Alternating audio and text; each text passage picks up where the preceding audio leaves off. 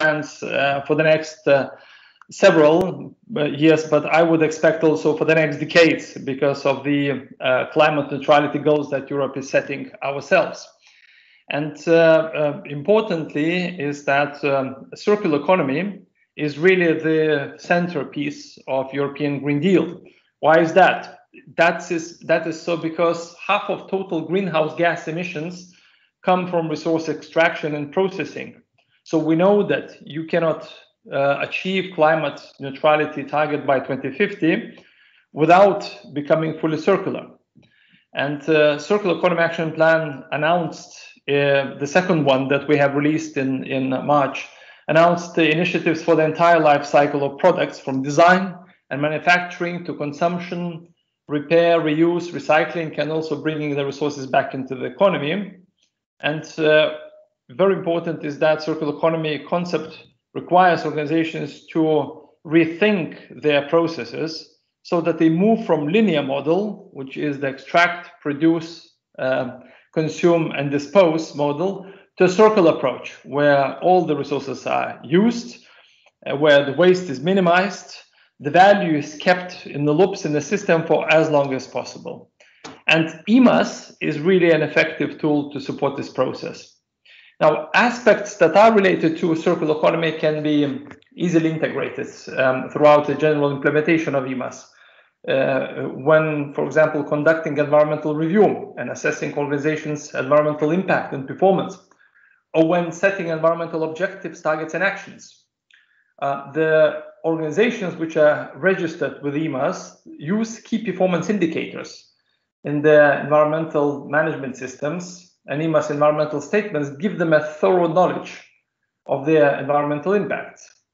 The organizations which have implemented management systems like EMAS, but EMAS in particular, to monitor the processes and constantly reduce environmental impacts are already one step ahead of their way towards. And EMAS registered organizations have the opportunity to be innovative leaders in their respective industries and push other companies to more sustainable and circular production processes. And as importantly, organizations that are in this network of eco-management and audit scheme can also benefit from being part of this community, in which many others have already gained experience. So you can share that experience, and of course, they can also profit from the findings of a project like Enhance. And speaking of small and medium-sized enterprises, we know that SMEs have a very central role in circular economy in Europe, because they are backbone of European economy. They drive economic growth, they provide jobs for a lot of people, and they are the agile ones. They are the ones who can change faster than the big ones. At the same time, collectively, when you take them together, they do have an environmental impact, and it can be pretty substantial. So it is really important to encourage SMEs towards more sustainable practices. And EMAS scheme provides for special provisions for SMEs to facilitate their participation. For example, full verification can be carried out every 4 years instead of 3 years. The time period for internal audit can be extended from 1 year to 2. The environmental statement can be published every 2 years. The environmental verifiers take into account the characteristics specific to small organizations so that they avoid unnecessarily administrative burden. And fees are designed to be proportionate to the size of organization. So there is clearly a margin to enhance participation of SMEs, and understand that Enhance project participants came up with some promising actions, as we've already heard now, on regional level, like simplified registration procedures, enhanced benefits, reduced reporting requirements, and many other regulatory relief measures. And I would like to stress the last one, regulatory relief measures, because this is what many businesses are really looking forward to. If you are registered with EMAS, probably you are doing the right thing, and therefore you might forgo some audits that might be necessary for environmental impact assessment or other purposes, because normally if you implement EMAS, you already comply with really high standards, and therefore you should be trusted as an entity like this, you should benefit from reduced regulatory burdens elsewhere. So this is something that we'd appreciate to hear more about. My last message is to say that we also appreciate a lot efforts by Catalan government and by Catalan community altogether, because I think you are some of the best in the class on EMAS, and you set a good example for the others. In fact, we show you quite often as a good example to those who would like to scale up the EMAS registration, which is still in low figures, would like to really increase it. And that's why we really like what you do. We absolutely wanted to share all those experiences and be a leader, an example to many others. I unfortunately will have to switch off because of other engagements, but my colleague Friederike Detri, who is in charge of EMAS, is staying with you, and she'll be listening to what you have to say, and if needed, of course, could probably also comment. So thank you very much for this, and I wish you a nice exchange, nice discussion, and all the best in the future. Thank you, Mr. Savauskas, for your speech. And well, having placed EMAS in the context of the Green Deal, now Mr. Erwin Sijvers from the Interreg Europe program will provide us with a view on the state of play of the Interreg Europe program. Please, Mr. Sijvers. Yes, thank you, Maria, for this introduction. So a few introductory words. We are the sponsor in a way of this successful project. As this is the final conference, the high-level dissemination conference, we are there to monitor, and I'm here together with my colleagues Camille and Eilish, who were accompanying you the last years in implementing these projects. I will only be here for this session here, but my colleagues will follow the whole event and are also available if you have questions. On the next slide, you see a little bit the framework on which we are working. We have within 4 calls submitted all the funds available, 322 million euros, see the budget here. We were able to finance almost 260 projects from all over Europe, and you see here a little bit the composition, what this almost 260 projects mean. 2,000 partners from 30 countries, so the whole European Union, including the UK, including Norway, including Switzerland, are participating. A quarter of them are managing authorities, so organizations which are directly in charge of structural funds. And we can say we have almost 90% of the NUTS 2 regions or NUTS 2 level, which means the European regions are involved. So 90%, almost all regions in Europe participate in one or the other way in one of our projects, either as a lead partner or as a partner within the project. So I think this is already quite a success. We're uniting Europe in bringing the regions together, allowing them to share their good policies and to transfer in their regions. On the next slide, you see a few further figures. What so far we have already can report on achievements. We have almost 3,000 good practices identified within the 260 projects. About 12,000 staff members have already reported increased capacity, meaning knowledge of what is going on in the other regions, being aware of good practices in other regions in Europe.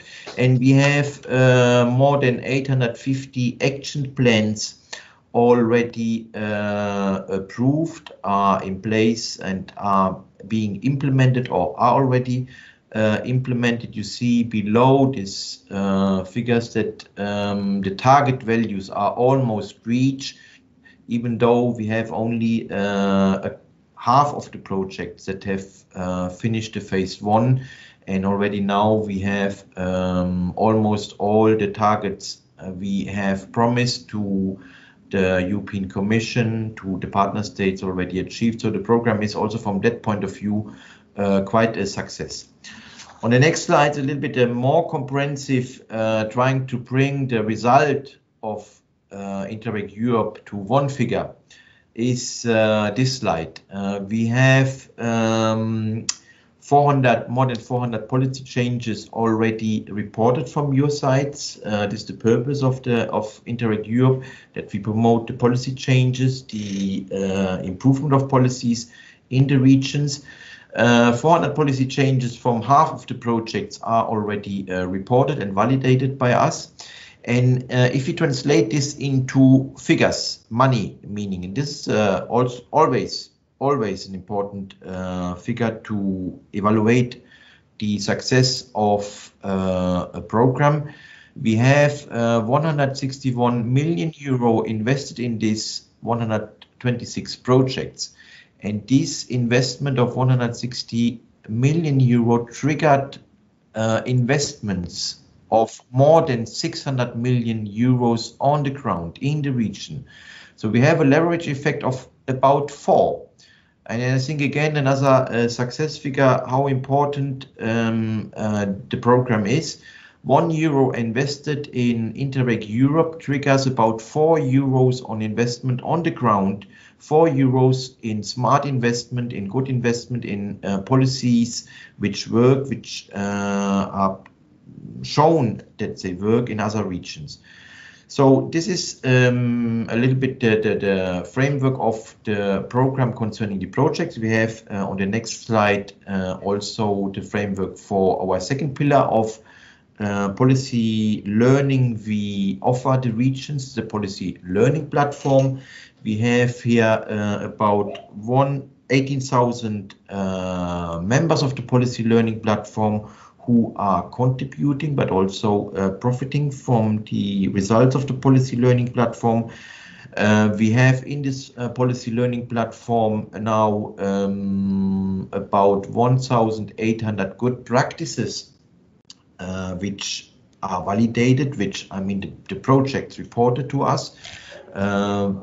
The Secretariat, but also the thematic experts of the policy learning platform have looked into it and validated and stamped them in a way, saying, yes, these are good practices which are useful for all over Europe and can be transferred for all regions in Europe. So these are good practices which are interesting for anyone who is interested to learn and to implement good policy in their region or in the municipality.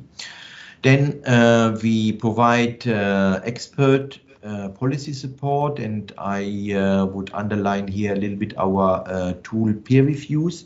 And we have, as of mid of September, already 15 peer reviews done. 7 are to be done in the near future. And I just give you a few examples of recent peer reviews, what we have offered and undertaken. Just a few words on a peer review. A peer review is a kind of mini project. A region in Europe asked for support. They have a certain problem, like in a project, and they need a quick fix, a quick exchange with other regions in Europe, how to fix the problem, to exchange with them, how did you do, what problems did you face, and how did you find solutions. So this request is then forwarded to the policy learning platform. The team of the policy learning platform, together with the thematic experts, are looking around in Europe within our projects and beyond of other regions in Europe who have solutions, who have the experience, who can share something.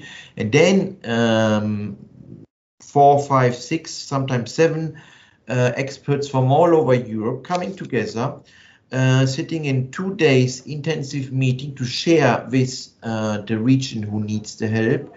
The region explains what is the problem, what have they done. The other region listen, the other region explain their experience, which could be a solution. And then there is an extensive exchange, discussion among each other to fix a tailor-made action plan for the region to improve a policy to find a solution. So we had in the last, in this month already a few peer reviews, one in Norway for sector prioritization and entrepreneurial discovery process. So this is on the economic side, but we have also a couple of peer reviews concerning environmental issues. So circular economy and waste management was done for Polish region. This was just finishing yesterday. Then we have in the pipeline end of September framing the urban logistics strategy for Warsaw city in Poland, and then mid of October sustainable waste management. This is also for Slovakia region, and then another peer review is fixed for end of October energy efficiency skilled SME programs for the Western Macedonia region in Greece. So you see a few examples what the policy learning platform is doing, and in a way is offering the service also for you if you want to continue, if you have in your region other issues which you would like to tackle. The policy platform is there and is providing the services beyond the project lifetime and beyond the time where we can submit projects. So have a look at the policy learning platform, make use of the services. On the next slide, a few information on what the program provides to help the regions to overcome COVID-19 crisis. We have a dedicated website. You see it here, you click on it. When you have the slides, you see also the full email web address on the top of the slide. You see we share good practices, online thematic activities are offered, policy support from the policy learning platform is provided, and also news and events related to the COVID-19 crisis and recovery process. On the next slides, a few more information on the project. Enhance is one of the 31 projects in the thematic objective resource efficiency, like circular economy, industrial symbiosis, waste, water, and procurement. But Enhance is one of only 2 projects which address environmental performance management. Besides Enhance, it's also EUR who is working on this specific topic, environment performance management. And the only project who is dealing with eco-management and audit scheme, EMAS, is actually Enhance. And thanks to the Enhance projects, we have also in this area now a project, kind of a pillar, and as confirmed by the Commission, European Commission, one of the best regions in Europe gathered in this project to provide their knowledge to all regions in Europe in a way via the policy learning platform. So thank you also for this. I also want to thank you, and this is the next slide then, how the Enhance project supported the other program activities. And you see here a few pictures, and I can only underline that the project was very active in the program capitalization and the communication activities. Just to mention the thematic workshop, circular economy, and the necessity to transformative opportunity for cities and regions in Europe. This took place end of June in Brussels. Then a joint event on energy and resource efficiency. This was an event organized by the Policy Learning Platform and in mid-October last year in Sevilla. And then we had 11 of your good practices which you forwarded to us for the validation are in a way approved and are now available on the good practice database of the policy learning platform. So you see your project is providing quite a good number of practices which are important for all over Europe. On the next slide, and I can probably be short because the speakers after me will focus on this. We are happy that you can report 4 policy changes in 3 regions. You see them here outlined in the Catalunya region budget adjustment. In Tallinn, you see changes in the Waste Act and the Energy Sector Organization. And then Austria reports also a changement and improvement in the Industry Act. So congratulations for this and for these achievements.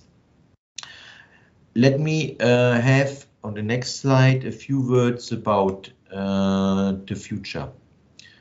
You may all be aware that Interreg Europe has not been in the draft regulation in May 2018 when it was published, but thanks to the support, first of all, by the region, you, the project partners, then the Council, but also the European Parliament, we managed that the program is back in the regulation and is now also confirmed in the draft regulation. Meetings taking place now almost weekly to implement the decision of the Council. A budget is not yet provided for the program, but we have in a kind of negotiation box 500 million euro for all 4 interregional cooperation programs, and these are, besides us, Interact, ESPN and Urbact. So we share this budget, which is a little bit less than in the current period, but taking into account that UK is not anymore part of the Union, it's quite a substantial budget we have for the 4 programs.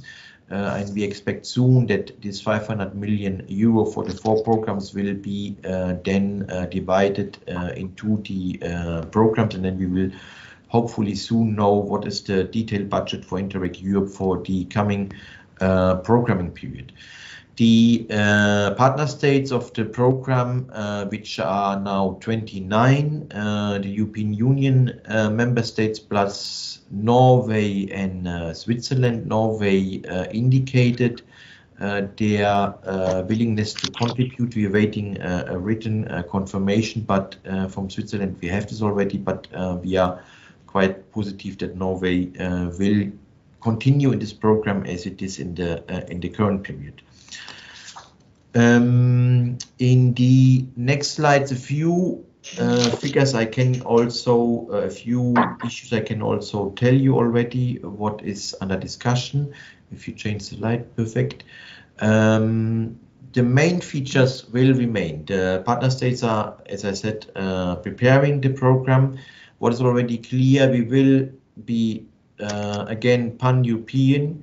We will have the similar objective, improve regional development policies, capacity building for policymakers in the region. This is the core target group as in the current program, and we also most likely will have the same tools. On the one hand, we will have the projects, but also the policy learning platform will continue in the future program. This is also a clear wish of the partner states. We have a few changes to be discussed, and they still have to be confirmed by the partner states. The focus on structural funds will be lightened. We will not anymore require 50% of all partners work in structural funds. However, there will be still a certain link to structural funds, but less strict than in the current period. This is a help for the more developed regions who do not have so big structural funds programs than the less developed regions. A request from their side, so we, in a way, this was something which the partner states seem to be open for. Then we allow already pilot actions in the much earlier as we do before. This is another proposal to be discussed and requested by a number of partner states. And what is another enlightenment?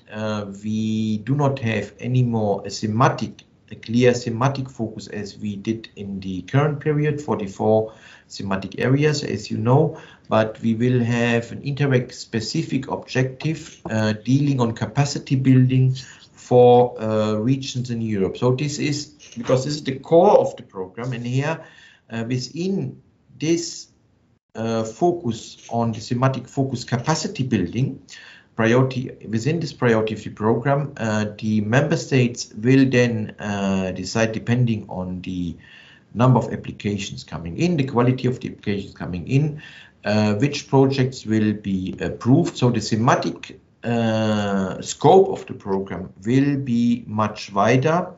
So this is one thing. Still, the partner states would like to have a certain focus on thematic areas, this to be decided, but it will not be as fixed in the program as it had been in the current program. So this a few outline for the future, and I think I should stop here. I would like to thank all the partners, especially the lead partners, for leading this successful project. My colleagues Camille and Eilish will follow the presentation. I would also like my colleagues Camille and Eilish for their support of the project. And I wish you for the last mile, which means a couple of few weeks for your project, for your finalization, all the best. Thank you very much. All the best for this conference. Thank you, Mr. Cybers, for the interesting presentation. We have among the participants many public administrations, so I think they will get benefits from all this information. Probably will be future applicants on the Interreg Europe program. And our next speaker is Ms. Maria Jose Sarrias, Head of the Service of Environmental Qualification of the Ministry of Territory and Sustainability of the Government of Catalonia. She will provide us a brief recap of the project. It's okay, the presentation now? Yes? You can see? Okay. Yes. Okay. Okay. Good afternoon, everyone. I'm going to... The project EMAS is EMAS as an S to help and nurture the circular economy has been developed within the framework of the Interreg European program. So the countries involved in the The countries involved in the project are 5 countries: Spain, Italy, Austria, Czech Republic, and Estonia. The project partners are the Stockholm Environment Institute from Tallinn Center, the Czech Environmental Information Agency, the Environment Agency from Austria, the Sant'Anna School from Italy, the Catalan government from Spain, and the regional government from Andalusia, Spain. The objective of the project is to improve the implementation of regional policy instruments oriented to increasing the efficiency of resources by the exchange of experiences and practices on supporting EMAS registration. Enhance promotes EMAS as a driving force to facilitate the transition from the current linear production model to a circular economic model. Each partner of the project has been working to improve his policy instrument. Here you can see the policy instrument from the partners. For example, Catalonia is improving competitiveness of SMS based on the most efficient use of resources, promote the circular economy, and advise to the company in green economy. from Andalusia is enhancing the competitiveness of SMEs through promotion and development of EMAS as a key element for improving their environmental performance, for the sustainability of the production system, and for the generating green jobs. Italy is spread the application of GPP among public bodies of Liguria through the introduction of environmental criteria in the services and products purchasing procedures. Estonia is contributing to economic growth, increasing the competitiveness of enterprises applying resource efficiency technologies and eco-innovation, taking into account EMAS as a key environmental management tool. Czech Republic, the National Program for Implementation of Eco-Management and Audit Scheme, update and revision of main objects, including redefinition of main issues, roles, and financial support programs. And finally, Austria supports SMEs' capability to grow in regional, national, and international markets and to be engaged in innovation processes, implementing EMAS as a strategic choice for organizations wishing to reach growth and innovation. The first 2 years of the project have been very intensive in terms of meetings with the stakeholders to define the action plans. Some of the stakeholders have also had an important role along the second phase, that is the implementation of the action plan. How we got to our action plans? In this slide we can see, first of all, identification of good practices, involvement of stakeholders. We did a lot of workshops and working sessions with partners and stakeholders, detection of other good practices along the project and data and debate on those already existing, and finally the good practice database and the elaboration of our action plan. The EMAS action plan, we have 4 kinds of actions. After my presentation, we will see in detail, but the 4 actions are economic actions, actions to reduce and simplify the administrative procedure, actions for the promotion of EMAS, and actions in the field of green public procurement. Here in this slide we can see the distribution of the type of actions, and as we can see, the more percentage are of regulatory relief and for actions in the field of green public procurement. And what are the lessons learned? Our stakeholders are our best allies. Communicating a regulatory relief or incentive for companies is as important as creating it. We learn from both success and failures. To build trust, you have to generate knowledge, and working at the local level with a look at Europe. And thus, for 2021, there's a great opportunity to provide EMAS with a renewed impetus in the following years. Thank you very much for your attention. And here you have the address from our site from the project, and also our Twitter. Thank you very much, and that's all. Thank you, Maria Jose, for your presentation. And now we go more specifically into the results of the Enhanced project, and we will start with Mr. Josep Maria Masip, head of the section of the qualification system of the Ministry of Territory and Sustainability of the Government of Catalonia. Hello. Good afternoon to everyone. You see my screen? Yeah. It's okay? Okay, perfect. Thank you. Thank you, Maria. I would like to be very short because all the information you could find this information in the website. In the future, you have a lot of details of every action. So let's start with the action plan of Catalonia. For us, the key points after more than 3 years, 3 years and a half working about this project, which are the key points to implement these actions, has been the discussion with stakeholders. With the stakeholders are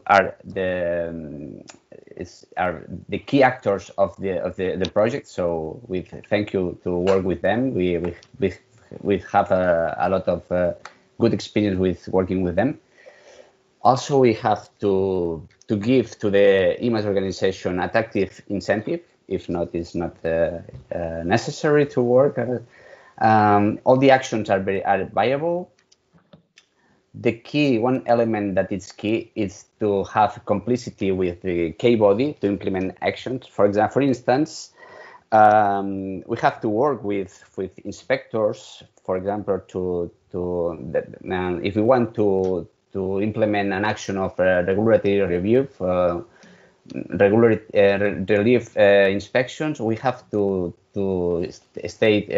work with inspectors.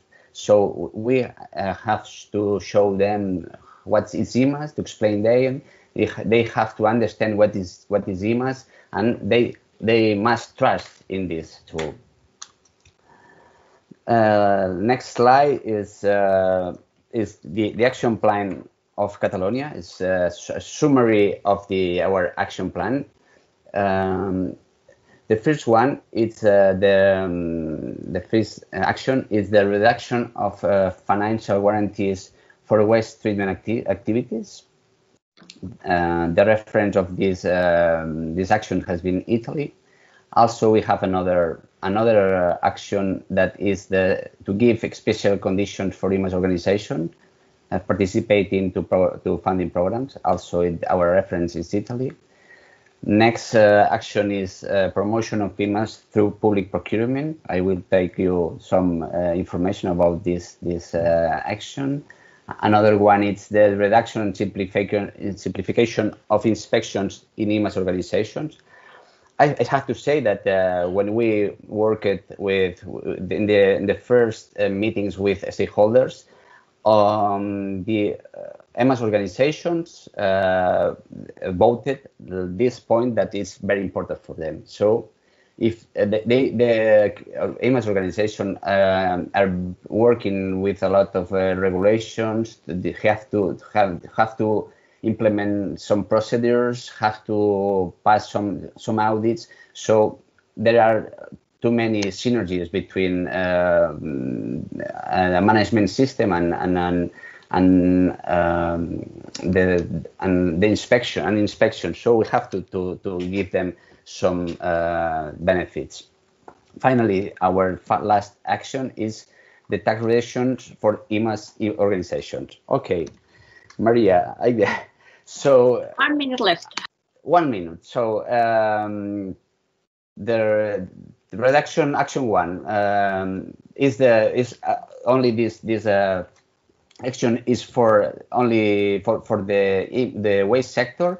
25% of total, the 10% of the register are of the waste sector. So it's a good idea to give them a reduction of their financial guarantee. Action 2. We have to give extra points in some programs related to several issues like circular economy, waste.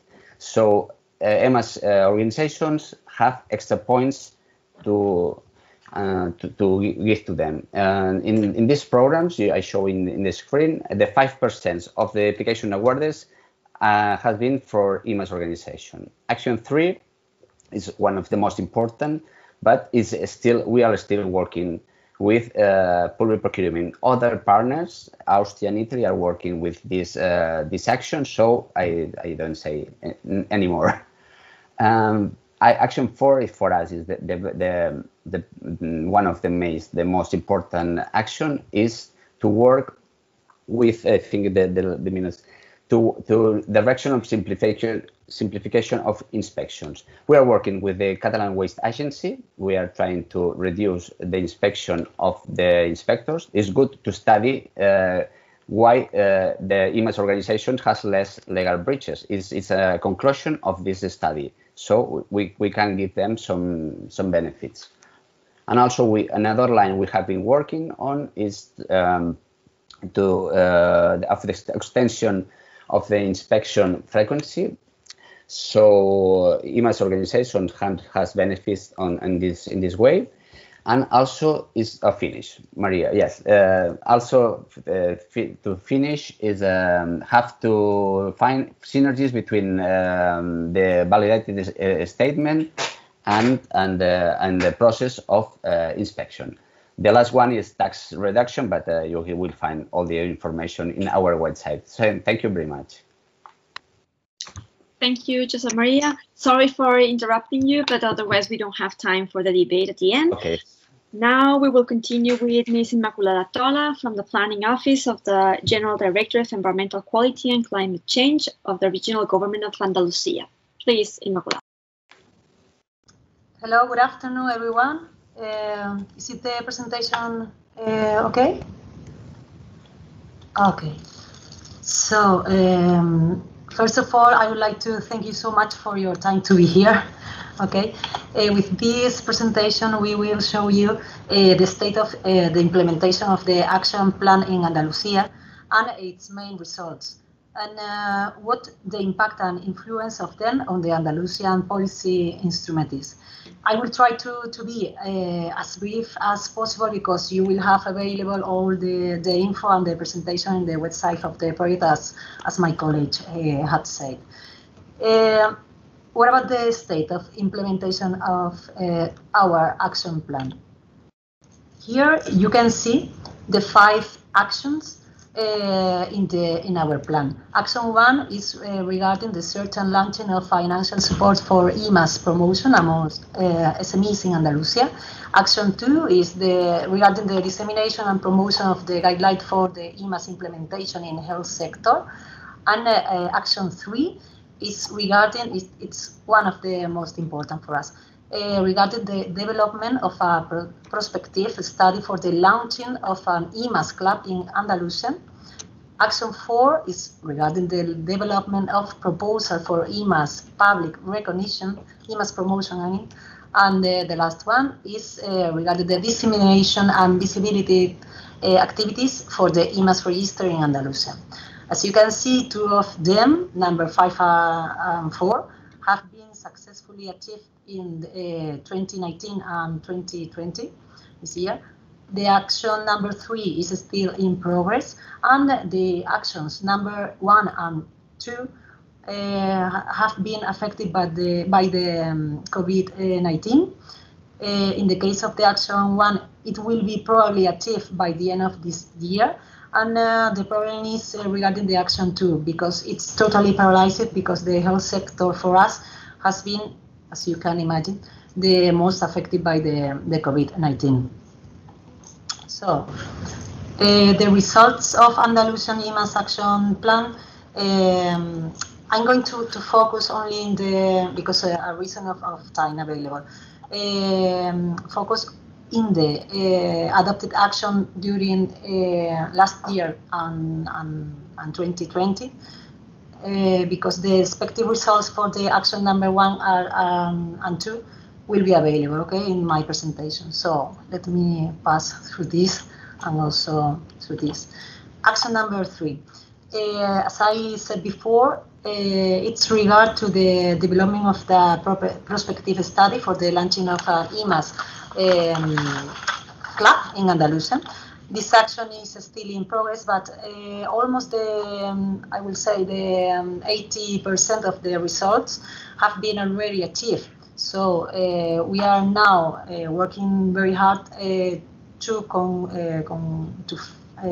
finish the final study, okay, for this EMAS club, and it will be ready by the end of this year. Meanwhile, in the framework of one of our meetings with our stakeholders, one of them proposed the signature of an Andalusian Pact on EMAS in order to boost and drive forward the creation of this EMAS club in Andalusia, as you can see in the slide. What about the action 4? Regarding the proposal for EMAS public recognition, we think that it's one of the key points in our action plan, because EMAS has to be more than a logo. EMAS has to be a brand. Okay, for us, this action has two sides. I mean, one of them, the inclusion of EMAS in the last call for the environment awards in Andalusia, where EMAS was included as an evaluation criteria for all the categories. It was a very, very high successful action. And also, this action is regarding the mention of EMAS in all the agenda of public events through several speeches of our senior officials.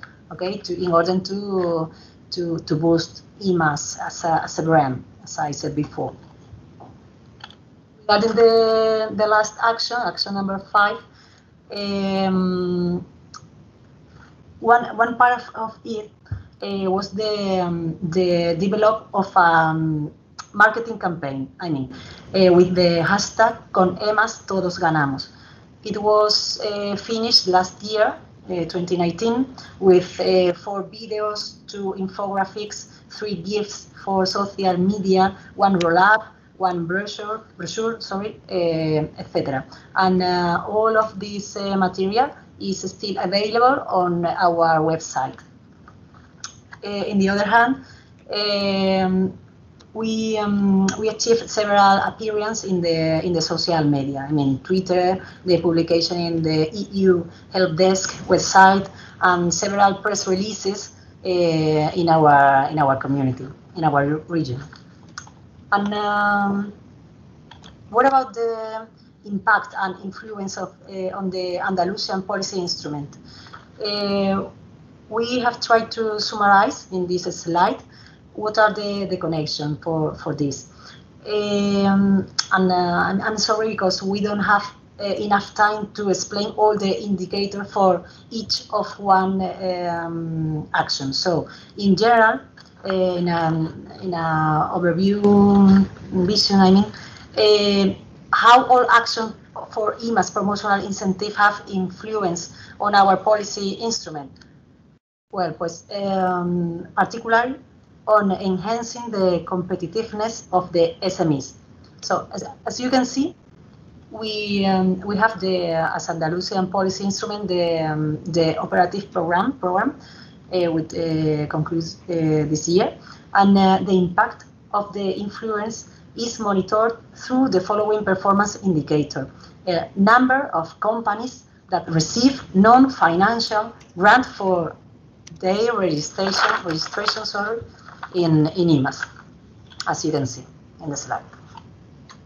So I think it's enough because the reason of time available. Thank you so much for your attendance, and if you have any question, please feel free to contact us. Here you can see the address, and also in the website of the project. Thank you so much, Maria. Thank you, Immaculada. And now from Spain, we will now travel to Italy. We have Mr. Tiberio Daddi, Assistant Professor of the Sant'Anna School of Advanced Studies. Please, Tiberio, go ahead.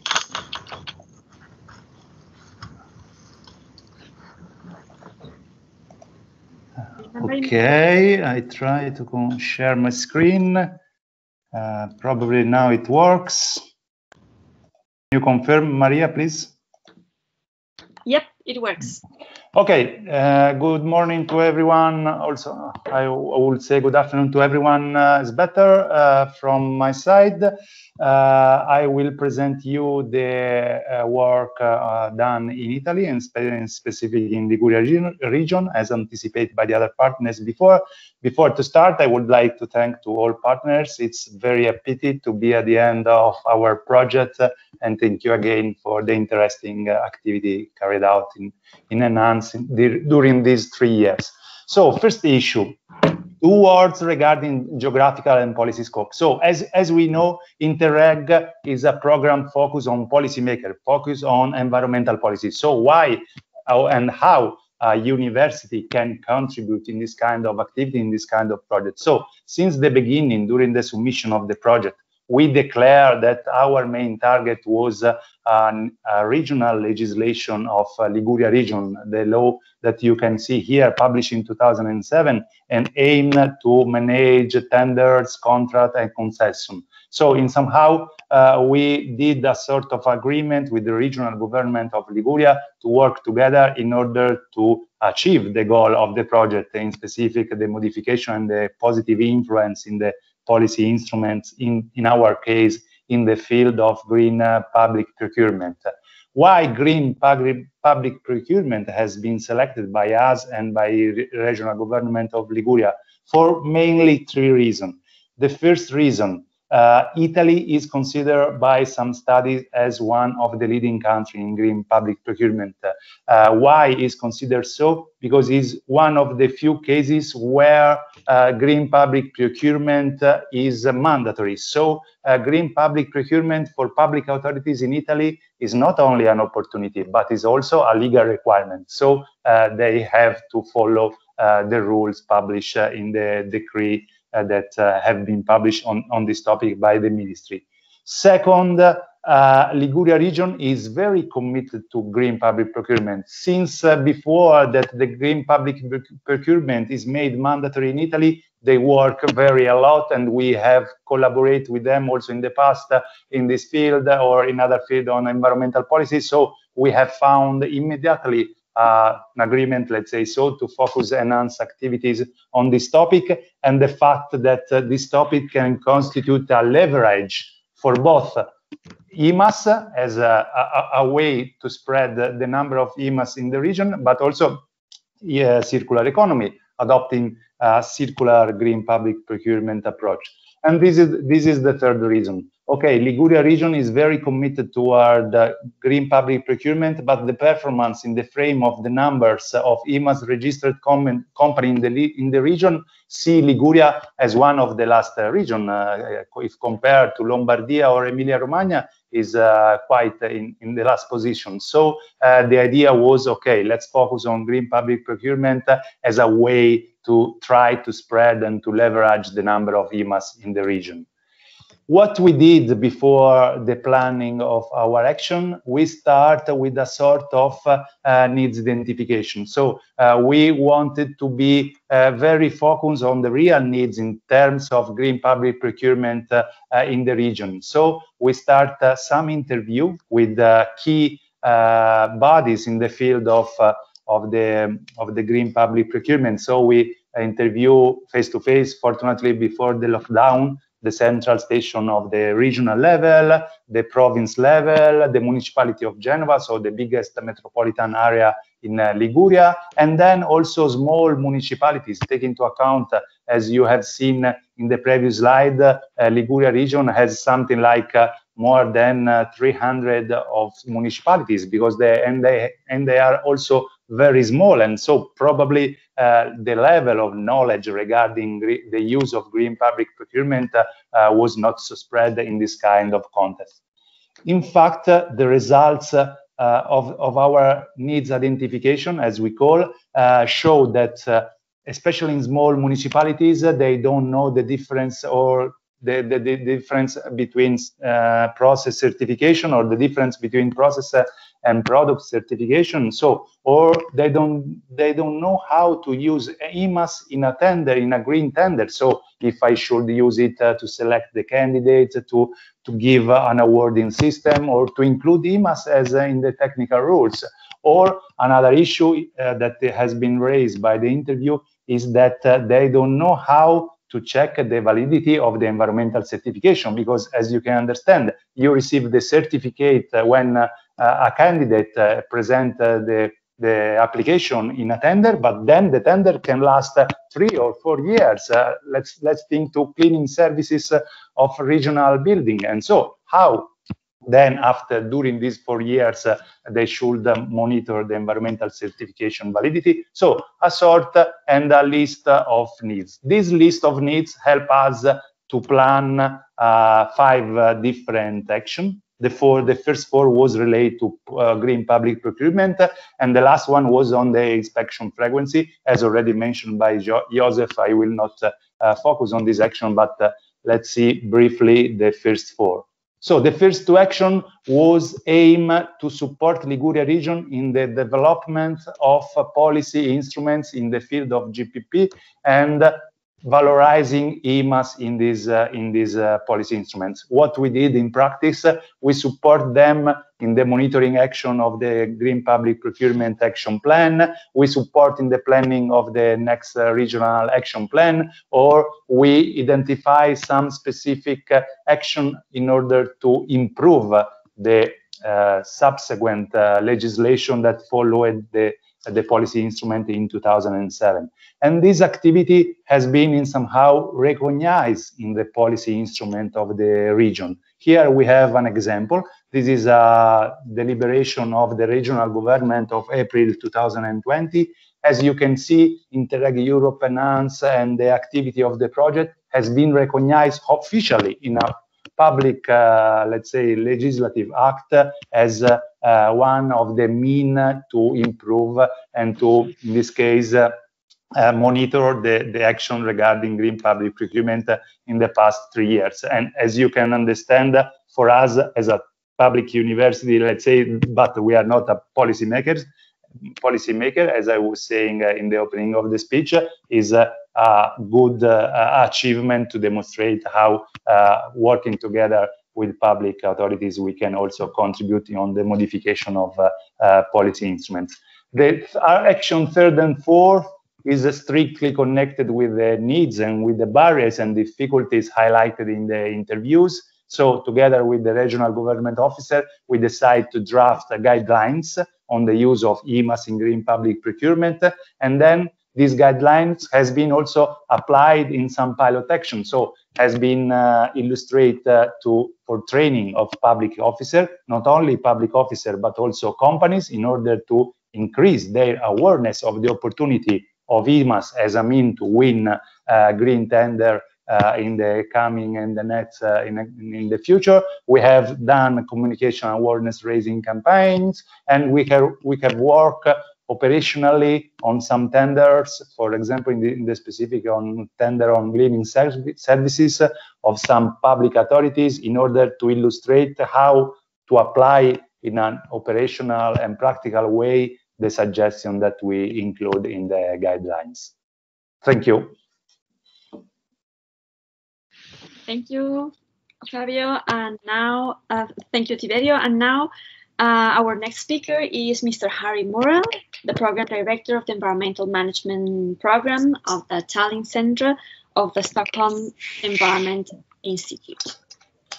Thank you, Maria.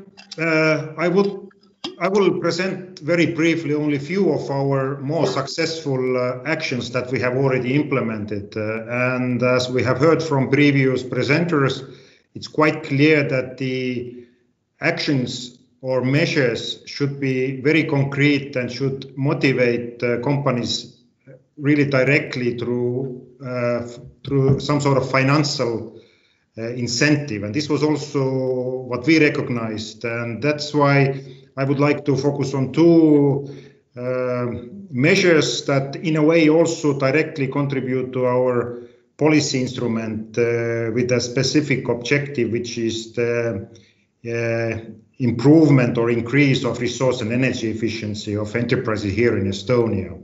Altogether, we prepared 6 measures, and as you can see, quite many of them, they overlap with the similar measures or policy instruments that were also planned in the Catalanian and other regions. So let's then focus on those 2 success measures. As I said, we have already implemented and we have gained a very clear positive impact after implementing those measures. The first action which we implemented was related to relief on energy audit requirement. In a way, all large EMAS registered companies here in Estonia have today now exempt from mandatory energy audits according to the EU Energy Efficiency Directive. And we also, together with related authorities, especially Ministry of Environment, the Ministry of Economy, prepared very clear guidelines also. So it is definitely a measure which has received positive feedback from quite a number of companies, and we can also see that it is definitely an additional incentive for enterprises to go for EMAS registration, and it includes also financial as well as resource-related incentive, because it's quite difficult and quite time-consuming, plus also expensive to carry out this energy audit here in Estonia. And then the second action that we have already implemented, which has had very positive impact in terms of EMAS implementation, and also, I would say, some kind of recognition of integration of EMAS and sustainable waste management, or let's say circular economy. So at the end of last year or beginning of the year 2020, the Waste Act was amended, and this gives now a very clear exempt from EMAS registered companies to EMAS registered companies from a new warranty or financial guarantee, which is related to waste depositing. And it's really clear and huge incentive for waste management related companies, not only waste management, but also other companies who tend to storage waste, especially when it comes to energy sector or mining. So the number of companies which have now started to implement EMAS is quite big. So I would say soon most of the waste management sector is covered by EMAS, which is very, very positive. And I would say it also plays impact or provides impact to overall implementation of resource efficiency and resource or circular economy impact. So all in all, what we can say is that this EMAS project, together with those planned and already realized action plans, have resulted in a kind of new EMAS renaissance here in Estonia. So we can see that the number of EMAS registrations will increase next year 2 to 3 times. So I see that Enhance has had a very positive impact, and here I would like to thank you all of the partners, first of all, with whom we had very good and fruitful cooperation, and I would like to thank also all authorities here in Estonia who contributed into that. So this is shortly all from my side. Thank you, Harry. Thank you also for being so quick. And now from Estonia, we will move to Czech Republic with Ms. Jana Sajdoková, Environmental Labeling Specialist from the Czech Environmental Information Agency. Thank you, Maria, for the floor. And also thank you all for your time to attend this event. I will also be very brief and just a second to upload the presentation.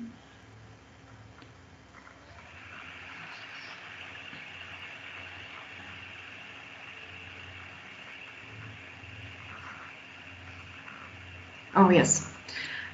So we also have chosen one action which is, I think, very successful despite all the difficulties with the corona crisis. This action is the environmental awareness of the public authorities. We are working together with ministry and with the NGO, and we feel that this topic is still very underestimated, and practice shows us that this action is very needed because well-educated policy officers, they are giving us the right example to the public, and we think that the public organizations should apply the basic principles of the environmental management system, if not EMAS directly. And it is also better implementation of the green principles to the public procurement.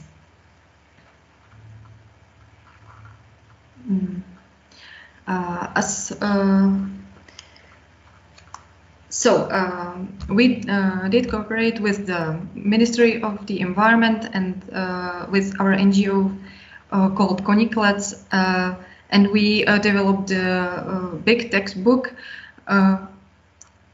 which is very big, and it is divided to human activities, the influence of the human activities. It's explaining the status of individual components of the environment, and also responding how the people should react to protect the environment. With this textbook, we also plan, this is not finalized yet, there should be developed the leaflets with certain topics to be very to highlight the most important topics, and to have some statistics in, and also the leaflets should contain the tips to the methodology to the green public procurement. So it also should contain the instructions or quick tips how to implement this topic to the procurements.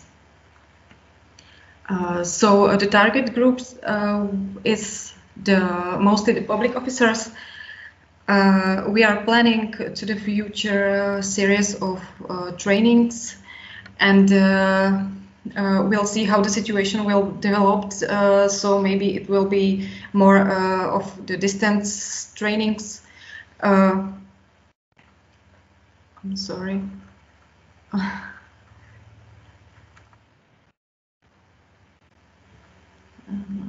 Yeah, I want to go back here. And yeah, we want to organize the webinars and supporting videos to be published, and to touch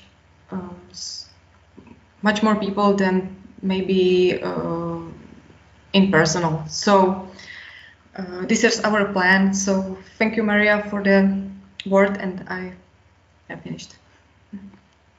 Thank you, Jana. And last but not least, we have Ms. Monica Bram, Deputy Head of Unit of the Environment Agency of Austria.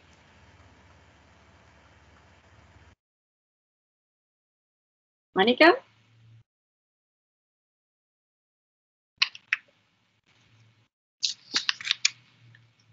Hello, Monica? Yes, I'm here. Yep. I'm trying to share my presentation. Das geht nicht da.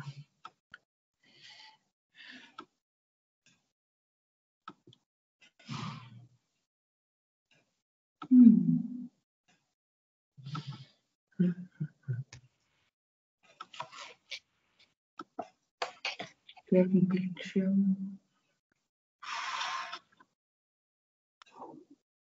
Genau, da.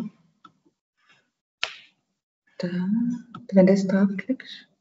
Ah, jetzt das Anwendungsfenster. Ja, sorry. Okay. Thank you. I will start the presentation from the beginning. Okay, so I will present the 5 actions we have implemented in Austria. The first action was regarding green public procurement. So we had a stakeholder workshop in November 2018, where we discussed possibilities to include EMAS in the tendering processes.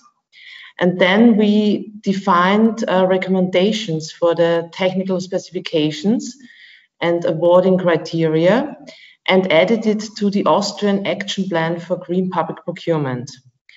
Due to the COVID crisis, we had a short delay, But now the action plan is currently under revision and will be published at the end of September. So we are looking forward to have more technical specifications and awarding criteria for EMAS now in the Austrian Action Plan for public procurement, for green public procurement. The next slide shows our second action.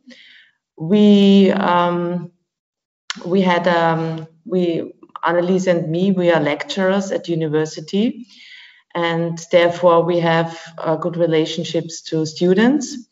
And Action 2 was about master thesis concerning environmental impact assessment and EMAS. This was an action that we took over from Italy. So our reference was Italy. And we proved how we could apply the Italian measures. After, as one result of this master thesis was that full application is not really possible in Austria, because the costs that have been reduced in Italy, they do not exist in Austria. And also the Austrian threshold values are already considered to be high in comparison to other member states, and therefore Austrian has been criticized by the EU Commission so far already, and that's why this is not a measure we could really take over. But another thing is that we could more consider the EMAS documentation within the whole process of the environmental impact assessment. For example, we could consider the environmental statement and also the audit report, preferably in the case of a planned adaptation, because we have also, of course, impact assessments for planned adaptations. Yeah, and the last result was the EMAS statement could also replace the climate and energy concept, which has to be provided by the operator in case of an environmental impact assessment. So these were the results concerning the environmental impact assessment and the consideration of EMAS. The next slide shows the energy audit. This is a similar measure to Estonia. So we also tried to integrate EMAS in our national energy efficiency law. The first measure was to have a gap analysis.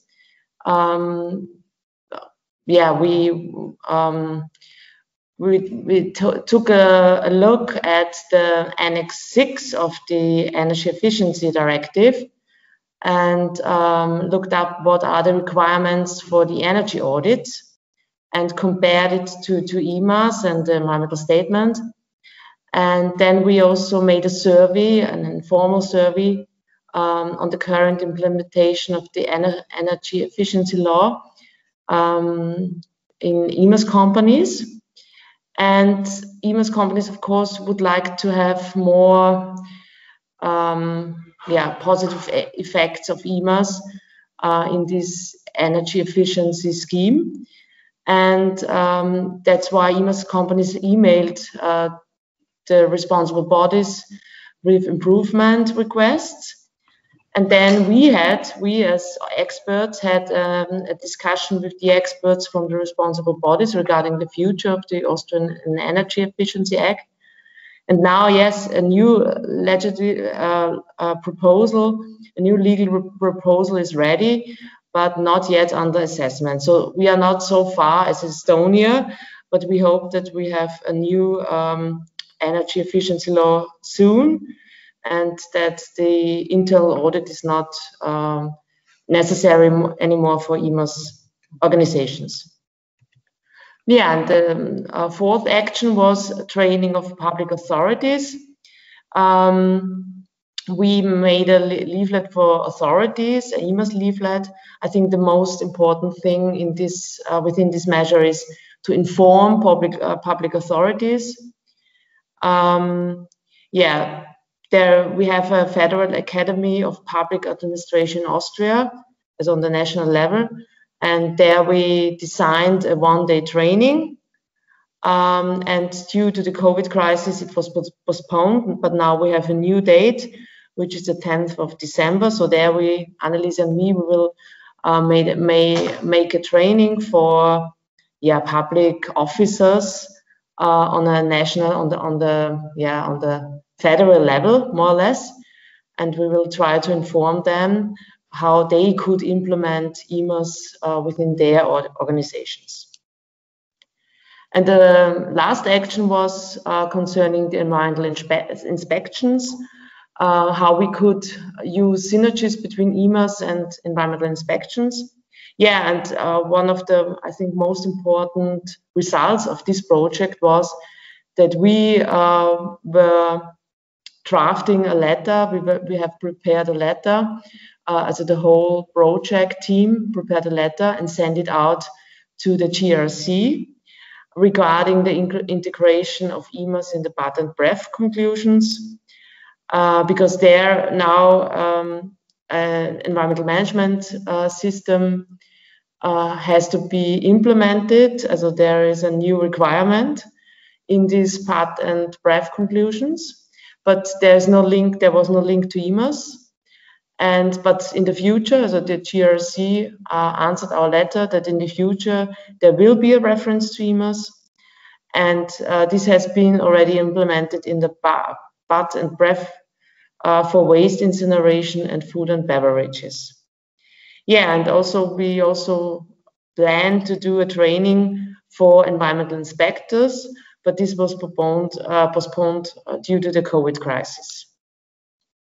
Yeah, this was it from my side, and thank you very much. I also want to thank the whole project team and also the project partners, and I think the collaboration was very good, and I'm really a bit sad that the project now has come to an end. Thank you very much. Thank you, Monica, and thank you to all speakers for sharing with us the first results of the project. I'm sure that these presentations will inspire other organizations, EMAS competent bodies, and public administrations in Europe. And the journey we have taken so far in this session leads us to the last speaker, Ms. Friederike Detri, the EMAS Policy Officer of DG for Environment, Sustainable Production, Products and Consumption of the European Commission. Welcome, Detri. Thank you, a long title. Yeah, thank you very much for this introduction and the invitation to this event, which was very interesting to me. What I heard today will surely give me some new ideas and focus for my work to come. As you might know, I'm a very new policy officer for the EMAS scheme in the European Commission. I'm succeeding Marianne Müller, which you might know, and I just started this summer on this policy. So you can imagine I'm still getting acquainted with all the details of my files, the different projects and initiatives like yours. So this event is and still is a great opportunity for me to see what's done on regional level with all the different partners that you have, and to get to know the people behind it, also just virtual, unfortunately. And today, and also in preparation for this event, I learned about all the different actions implemented on regional level, and I saw a lot of good ideas and a lot of motivation you brought into these different actions to further enhance the EMAS scheme. I really hope that these ideas and best practices will also spread to other regions and member states. And I know that you will make a presentation also on the Enhanced project in the EMAS committee at the end of September. And I think that's already a good occasion to spread the ideas. And of course, I'm already well aware that there's not only the regional and national side to the implementation of the scheme, also the European Commission has an important role to play.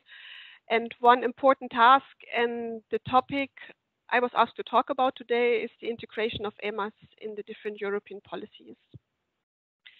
In this context, I have already been approached by several stakeholders, and I ask you, please continue to do so. Approach me when you see potential for EMAS in the EU policies or other ways of improvement. And if you want to share the results of all your actions with me, I'm really happy to get all this information. There are so many initiatives going on EU level and many different DGs, many new policies or reviews of policies that I alone cannot spot all the possibilities to enhance EMAS by myself. So it really needs to be a joint effort. As an example, with regard to EMAS and the circular economy, we received in July a letter from Ms. Mercerius pointing out the great potential of EMAS and her disappointment that EMAS is not explicitly mentioned in the new Circular Economy Action Plan. In our reply, we explained, and I will repeat it today, that the new Circular Economy Action Plan is mentioning many different actions, which will then lead to measures to be implemented by the EU and the member states. But EMAS is not an action in that sense. Instead, it will be an important tool to implement some of the actions proposed in the Circular Economy Action Plan. One example that we were mentioning was an action to empower consumers to contribute to a circular economy. This will be done inter alia by giving them better information and on products, and also through an initiative to tackle misleading green claims. Companies that are making green claims will need to assess their impacts on the environment using standard methodology. And the aim is to find a way to make this information reliable and comparable to give market actors the chance to make the right choices. And with EMAS, of course, most of the data required for an organizational environmental footprint is already at hand and validated by an environmental verifier.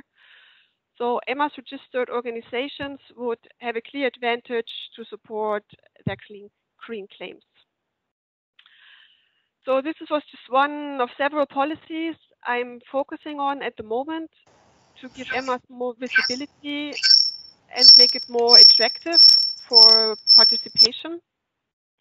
And as my director already pointed out in the beginning of this event, the Commission, we all see the potential of EMAS, and you can be assured that we are continuously working on the further integration of EMAS in the EU policies. So I will also take the occasion to invite you to participate in the conference celebrating 25 years of EMAS in Berlin, this 29th of September, which will also take place only virtual due to the COVID crisis. It's called, the title is Between Economic Recovery and the European Green Deal, Pathways for Corporate Sustainability Management. So there will be many interesting panel discussions going on there. And in the same week, there will be also the EMAS committee, where me and different colleagues will talk about the state of play of the integration of EMAS into European policies as well. So it's really a pity that we will not meet in person, that I will not have the chance to get to know the EMAS community in person this time due to the COVID restrictions. But I'm sure there will be many occasions in the future, and I'm really looking forward to it. Thank you very much. Thank you for your speech, and welcome to the EMAS family. You will find it very active, and you can be sure that we will approach you whenever we spot an opportunity to include EMAS in the EU policies, because it's a key aspect for us. So I hope we'll all work together within the EMAS community to achieve this necessary result. Okay, now it's time for the debate. If you have any question, you can raise your hand. For those that are not familiar with this platform, you can do it by clicking the hand icon in the black bar you see that appears on your screen. I will check the participants' display and I will give you the floor. And please, after your intervention, lower your hand so that I can check the other people that has raised their hands. So I already see one hand raised from Pablo Chamorro. Please, Pablo.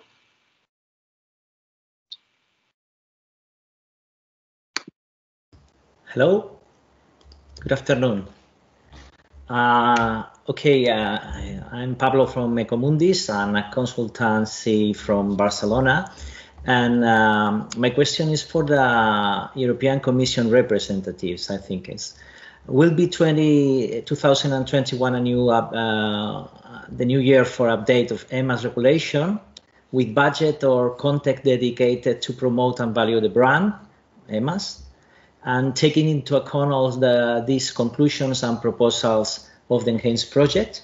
It was the one question, and two proposals to promote the brand EMAS or facilitate EMAS registered companies that I put then into the chat if you want to read more carefully. But the one is introducing a new web-based tools in the official EMAS site, allowing little and small companies to generate online environmental statements, and allowing EMAS registered companies to introduce indicators in the same web-based EMAS site. And also could be introduced carbon footprint and circular economy indicators as targets to EMAS statements and as a core of principal commitments of the environmental performance of EMAS companies, because I think that way general public and final consumers finally understand the difference between EMAS and ISO 40001. So some about new change in regulations and some proposals. Thank you.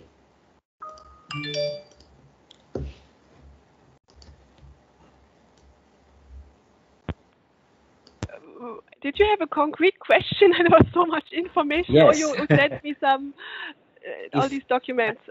If it will be new modifications of the EMAS regulation in 2021 related with those conclusions and proposals of enhanced project to promote the value and the brand of EMAS. I can not tell you yet. Please send me all your conclusions, and then we have to discuss what can be done. If there are good possibilities to make the regulation better, I'm all open for that. So please let me know. So far, I was not aware of the enhanced conclusions yet. They were not given to me. And the project is still undergoing, no? Till the end of the year. Thank you. Is there any other question from the audience?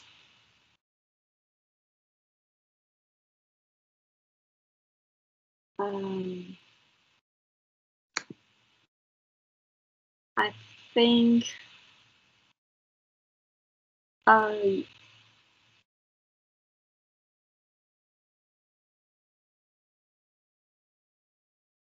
no. Sorry, I'm checking the display. I think there's no other question. There is one.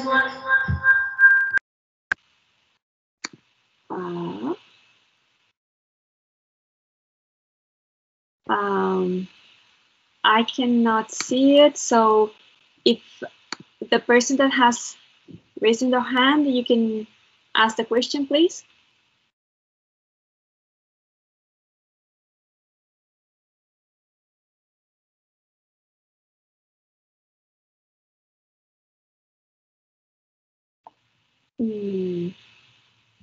Hello, Maria.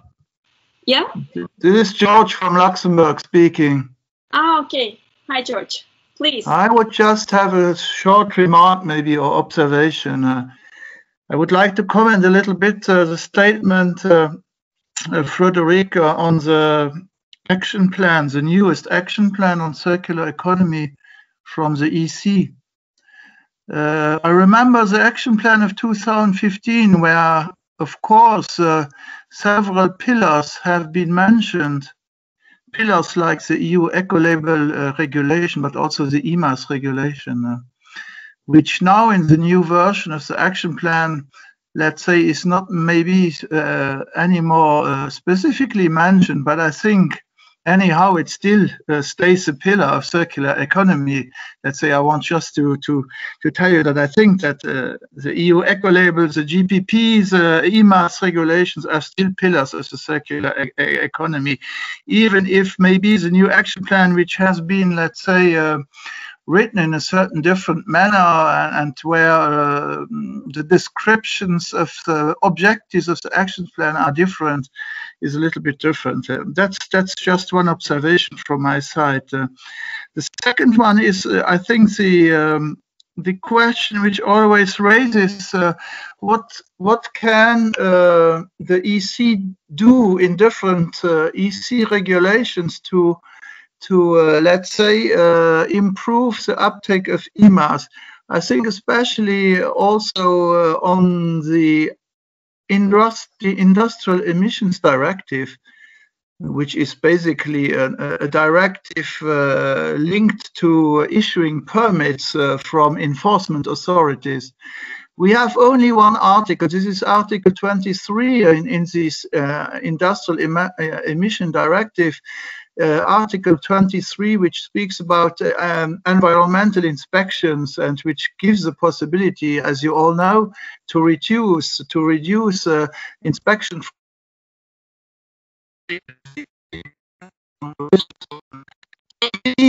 In such a directive, the EMAS could play a bit.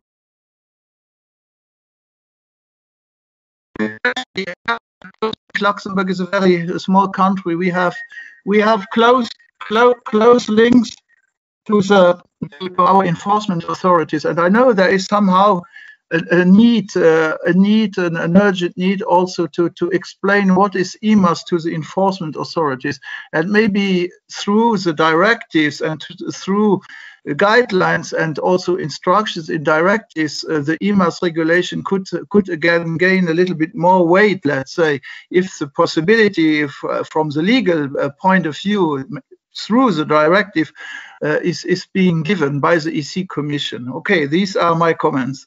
Thank you very much. Thank you, George. Federica, do you want to add something to George's comments? I can only say for the moment that I will write all these comments down, and I need to check them because, yeah, I need to get an overview of all the possibilities. Okay, thank you. And now I see we have also a question from Evelyn Pirsalo from Estonia. Yes, it's connected to EMAS and GPP, and something that we have discussed in our previous meetings also. That both Austria and especially Italy, who focused all their action plan on GPP and EMAS connection, to ask how or what kind of possibilities did you find to include EMAS in GPP as a criteria? Because we see in Estonia, we see this problem that it's not really, well, it is allowed, but it's still not allowed to give it a special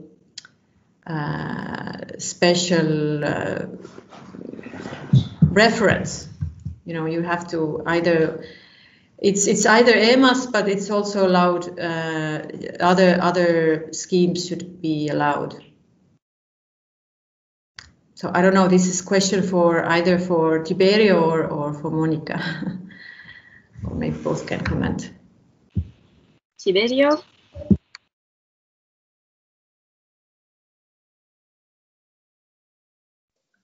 Sorry, Maria, I had some problems with the, can you resume the question because I don't hear you very clearly. Yes, Evelyn was asking you, how did you manage to include EMAS in GPP criteria? Because in Estonia, it is still very complicated to do it. Okay. They always have to mention also their standards.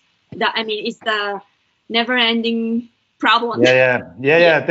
Thank you, Evelyn, for the question. Yeah, actually, in Italy, we are very strict rules in order to include EMAS because being mandatory, the use of green public procurement, we have some decrees that establish specific rules to use product or process certification and so on. So the current version of the Code of Contracts, National Code of Contracts, where in some articles these rules are specified, said that EMAS can be used in the selection of candidates as a proof to demonstrate that the candidates have an environmental management system. So the public authorities say, okay, the winner of tender for cleaning services, for example, should have an environmental management in place. This environmental management system in place can be demonstrated, for example, by EMAS, ISO 40001, and so on. So surely they cannot be include a clear reference to the selection of candidates saying you have only to participate to this call if you have EMAS, because otherwise it's clearly you influence the competition and so on and so on. So it's a proof to demonstrate to have the environmental management an environmental management system in place. Now, what is interesting, if I have 1 minute to add an issue, what is interesting that now in Italy, we are assisting to a reverse approach in terms of compliant toward justice of magistrates. So if till some years ago, there was a situation where, okay, I public a tender, I include EMAS or ISO 40001 certification in the tender, then the non-certified companies say, oh, you cannot include this and this because I cannot participate and so on, and so go to the magistrate. Now is the reverse situation where we have already in the last 2 years some official complaints toward magistrate from registered or certified companies, because it's mandatory according to the law of Italy to include in some cases the environmental certification. So when the certified companies don't see that the public tender include the reference to environmental certification, they present an opposition to the magistrate saying, please make this tender invalid because they don't respect the need to include the environmental certification in the tender. So it's a big issue and an interesting aspect for certified companies, I think. Thank you, Tiberio. Monica, do you want to add something? Monica or Annalise? Yes, we have included our National Agency for Public Procurement also in the stakeholder workshop. And I think this was a good idea because now we have a direct connection, a direct relation to this agency. And the agency said to us that it's maybe easier to include EMAS in the award criteria, because in the technical specification, it can reduce the competition, of course, because in some cases there might be only 1 or 2 EMAS organizations. But if you say, okay, we can include EMAS in the award criteria, maybe it's easier to include it there than in the technical specifications. So I think we have to prove it case by case. And in some cases like waste management, we have a lot of EMAS companies. We have over 30 EMAS companies which got EMAS in place. And there it's very easy to include EMAS. But in other cases like, I don't know, furniture, office furniture, we only have 1 organization with EMAS in place or 2. So I think it's sometimes it might be more difficult, but I think in the cleaning sector we have now the situation that EMAS really is really a positive what criteria also can be recognized. And that's why we have a lot of now cleaning companies which got EMAS in place. So EMAS, as a companies with EMAS, they get more points in this procurement procedure than, for example, companies with only ISO 14001 in management system in place. So there is a distinction between EMAS and ISO 14001. So there's a difference. We made a difference. It's only a slight difference. I think it's only 1 point or half point that you get more with EMAS. But this is really a difference, yeah, for the companies. And in the cleaning sector, we have got, I don't know, 15 companies, I think, in place now in the register. So this has led to more EMAS companies. Okay, thank you, Monica. And I'll check. I think there are no more questions on the display. So if there are no more questions, I think that the project is coming to an end, but it's getting closer also to the most interesting phase, and that is how it can have a wider impact in other European regions.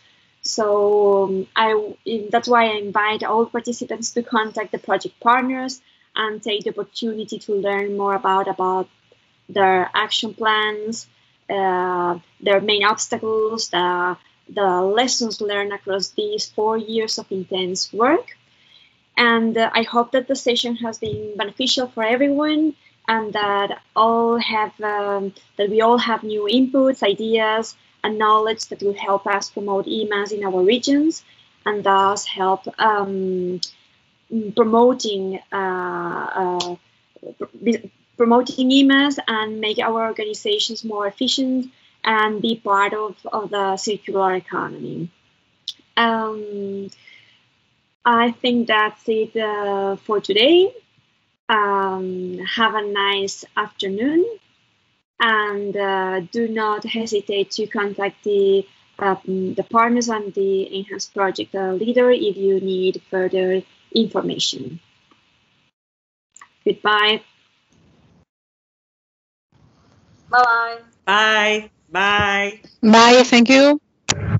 Bye. And thank you very much. Thank you very much. It was very interesting. Thank you, the organizers, Thank you, great.